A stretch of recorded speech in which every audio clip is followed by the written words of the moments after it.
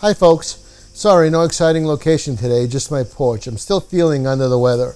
I'll try and have a nice location for you for the next video. Now on to our topic, adult learning theory. According to Pappas, the adult learning theory, also known as andragogy or andragogy in Greek, which is the training of adults or adult education, was turned by Malcolm Knowles and is the process of teaching adult learners. There are quite a few assumptions and principles here, but I want to briefly talk about the principles of andragogy. There are several principles, but I'm going to focus on one. Adults prefer to learn subjects that impact their jobs and or personal lives. So, as you can see, it's very practical and real world. This, by the way, is by Pappas as well. According to Schweitzer, Department of Labor survey said that 90% of adults in the U.S. believe that more education will help them with their career and earnings.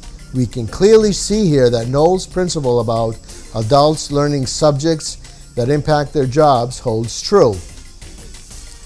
Online learning, a smart choice for adult learners, says that because of adults' busy schedules, demands, responsibilities, online learning fits the bill because it's self-paced and can be very beneficial as long as the courses are well designed.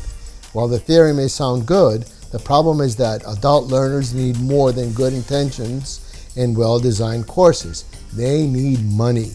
According to Beach, it can take thousands of dollars just to take a few classes.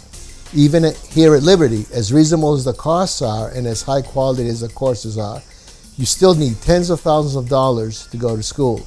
Regardless of any shortcomings, the principle holds true in that adults will seek quality education in order to improve their careers. And that's why well-designed courses that focus on the immediate needs of the students are needed. My motto has become, how does this benefit the student?